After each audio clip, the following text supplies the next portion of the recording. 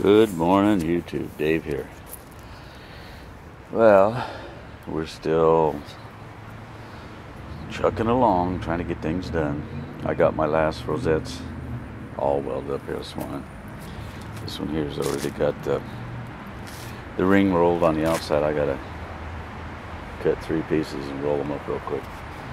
But this is it. This is my last ones, so I can finish up the 4 little empty spots there. Then I'll have my deck all the way out to the end. But what I was showing was, last time I think I had my chisel organizer.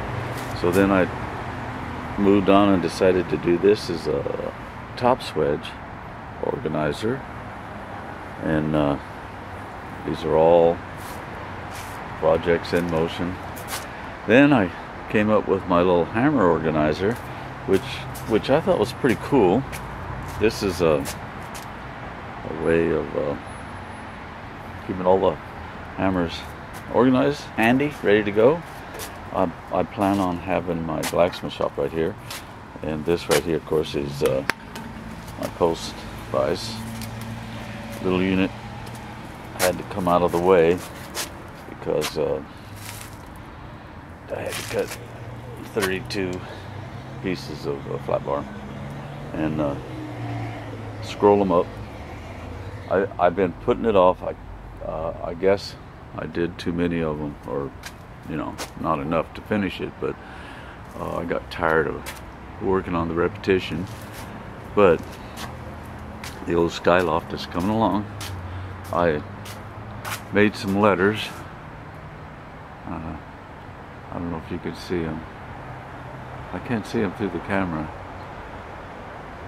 I can see them there. My eyesight, my ears, everything's going. But there's my letters. I think they came out pretty good. Little 6-inch letters, 2 inches deep. Because I got plenty of room up here. I think I'm going to put some more here. That'd be a good place. I'm not sure what I'm going to put. Blacksmithing, blacksmithery, blacksmith or something. We'll have to figure that one out. But little update. I think my hammer organizer came out real good.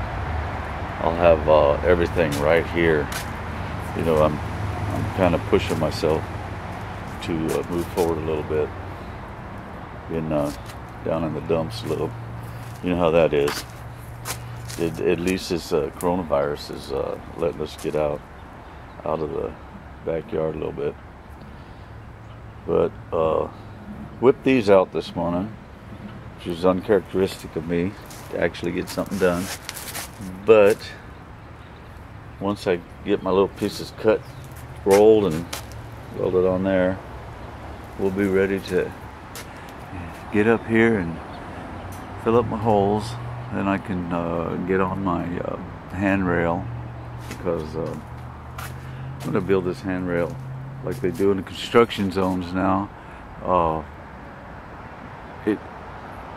It's temporary but permanent. I mean, because you got little pockets, take things down so that I can get under a bridge. With the handrail up there, it's about 16 feet high, but you take the handrail off and we're down below 13 feet.